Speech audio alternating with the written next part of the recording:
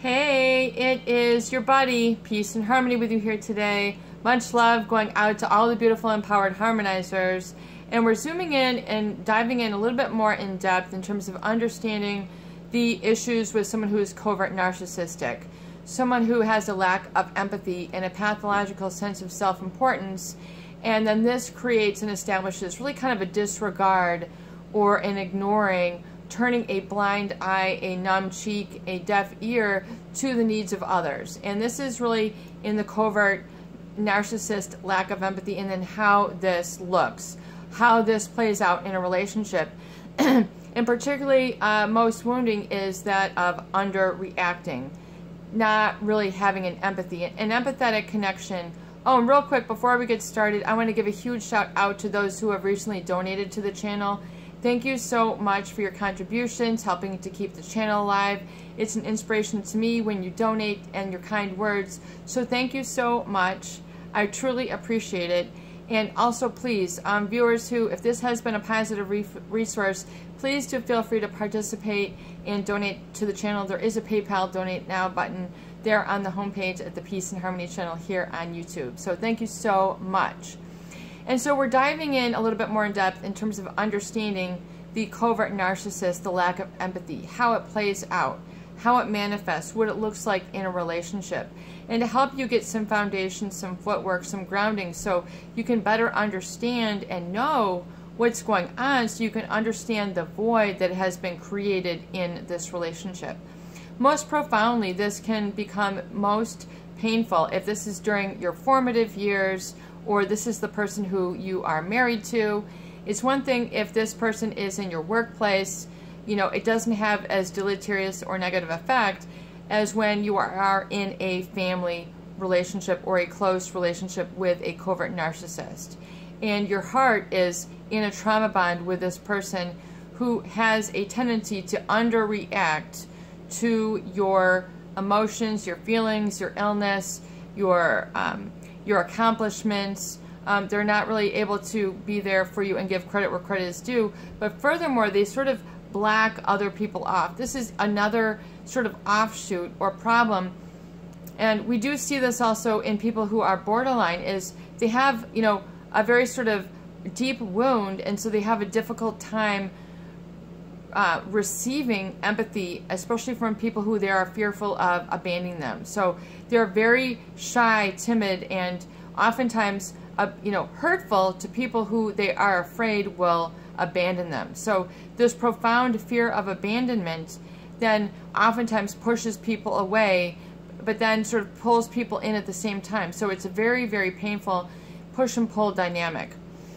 And with a covert narcissist, the issue with, again, the underreacting is an invalidation or a negative validation of you. In other words, sort of not responding or rewarding. You know, replies are like an reward in a relationship. So when someone goes, oh my God, that's so great, you got the job, you know, you feel a sort of dopamine rush. You feel a sort of reward.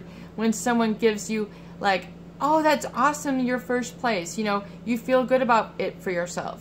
And one thing in life, you know, your accomplishments should not be based on those external you know, acknowledgments. You can have them, but don't be based on them, because that means your happiness is tied to these external sort of accolades and things, which sometimes you get, sometimes you don't.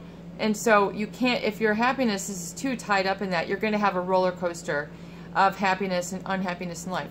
Anyway, getting back to the covert narcissist, the lack of validation, the lack of sort of being able to hear about you, it can become, and if it's not there, it's going to create a void in your life, and you don't know how to then respond or move your life or the relationship forward because of this lack of empathy. They're not able to sort of validate who you are, so the who you are becomes pushed down, brushed aside, annihilated, or extinguished, to use a lot of psychology terms here for you. Yes, I have done a lot of study in psychology, hence this channel and hence the book that I'm reading on and the tools. So I am here to be a resource to help people become the best that they can be, especially those people who have been through their life running amok and being lost to these very painful covert narcissist relationships.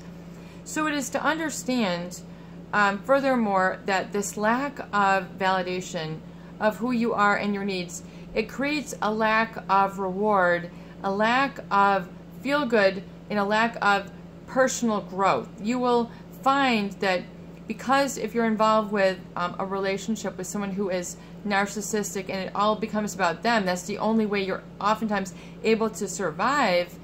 If this was a family member or a spouse, you eventually begin going down that path.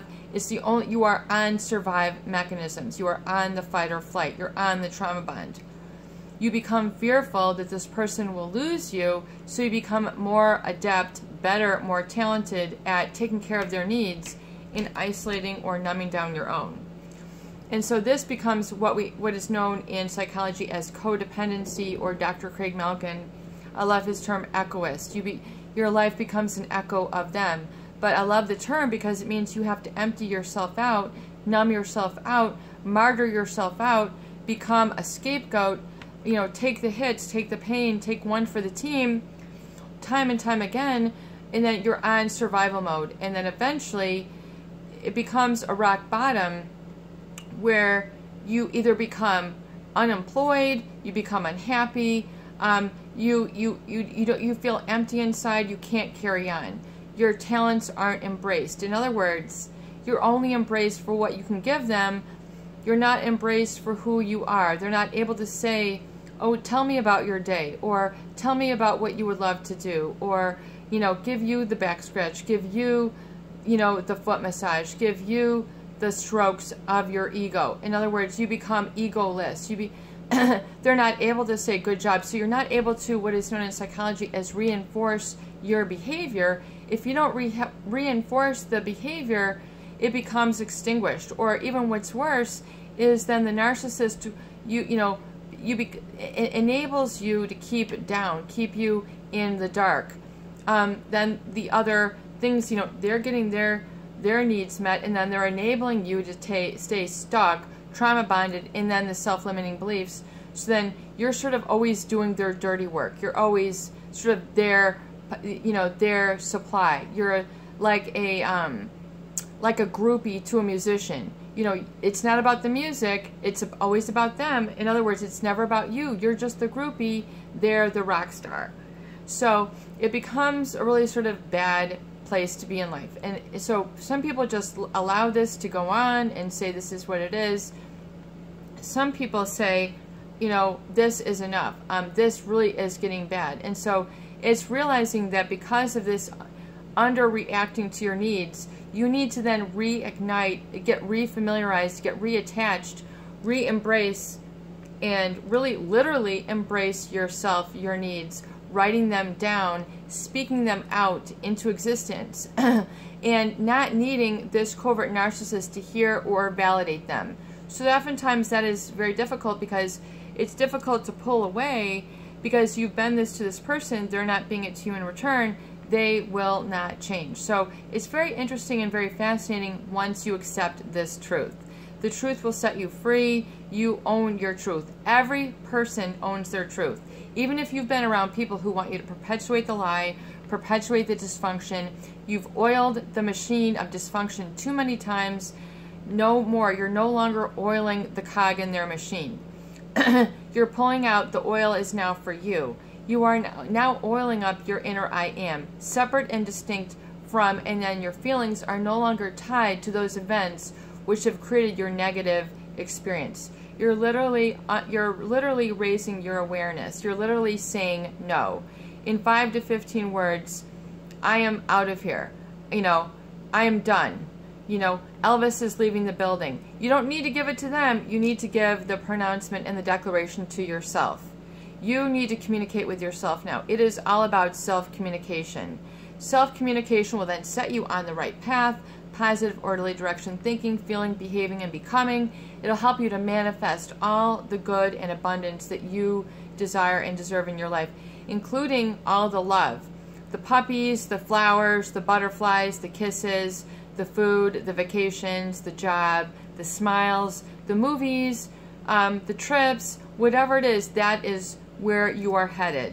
So it is very important to accept the bounty of your own liberation. So only you can liberate this. If it's been a chain, if it's bounded you, and you say, well, I don't know where to go, I'm going to go from here, you're moving forward. That's where you're going. You're moving forward and up. You're going this direction if you could draw a graph. You're going this way. And literally when you say up, you are going to be feeling up.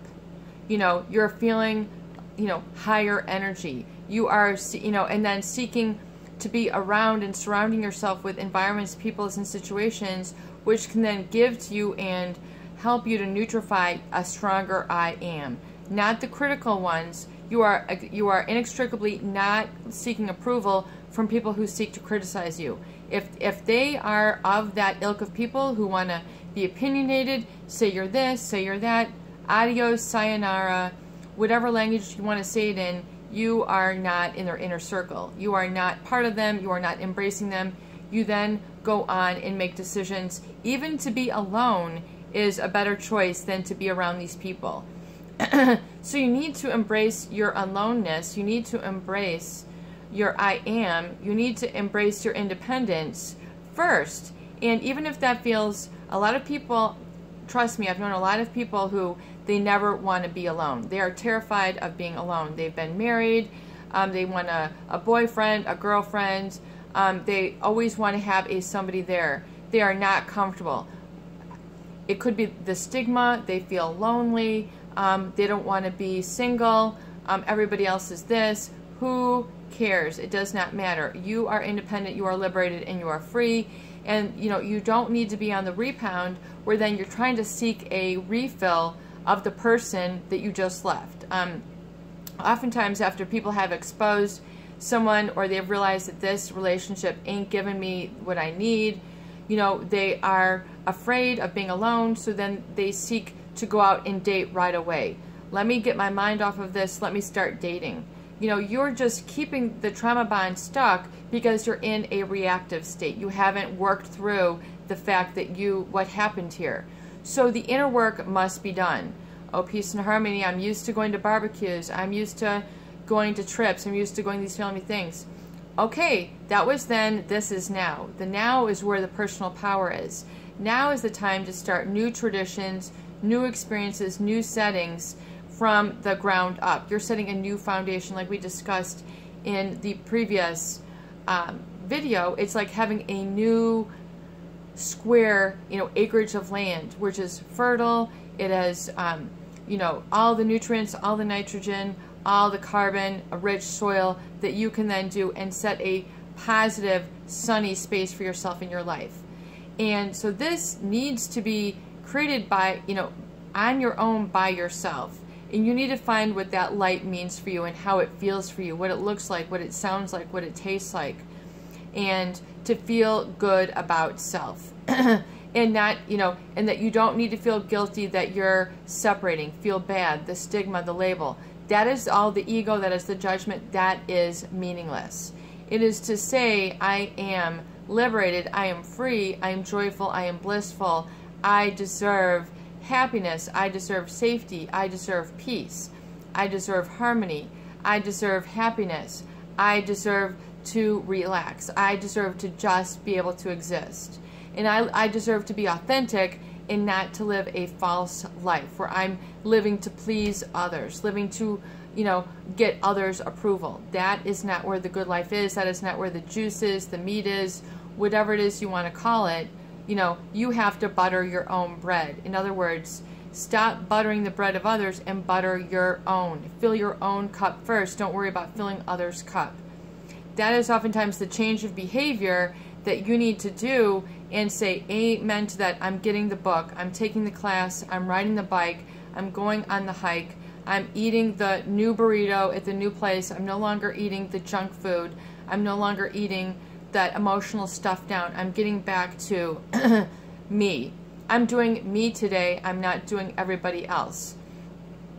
And that is so important because you're now giving empathy to yourself. That's what the Recovery Journal is all about. It's about creating a connection and having a healthy bond and attachment with yourself.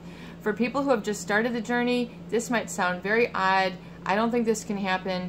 It takes time. This, to get good, it might take years, but do it you must, consistently you must, and working the tools you must, applying them. All the tools that I discuss here on the channel, they all work together. You get your life from all angles. You clear your energy space on all angles. You know, the energetic field around you is powerful. These people might, like, you know, once they see that you're changing, they'll be able to see it and sense it. There is no going back. There is no backward momentum. You are embracing the divine. You're embracing the I am.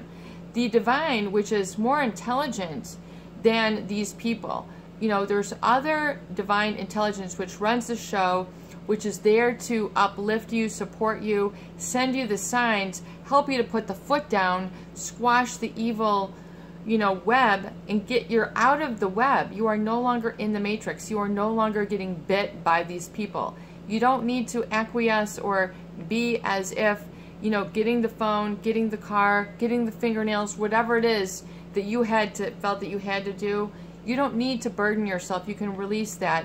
And oftentimes, giving yourself the validation, the empathy that you need, and doing it through your affirmations, repeating your affirmations, saying them out loud. So verbally, they're resonating through your entire body, and your physiology is moving.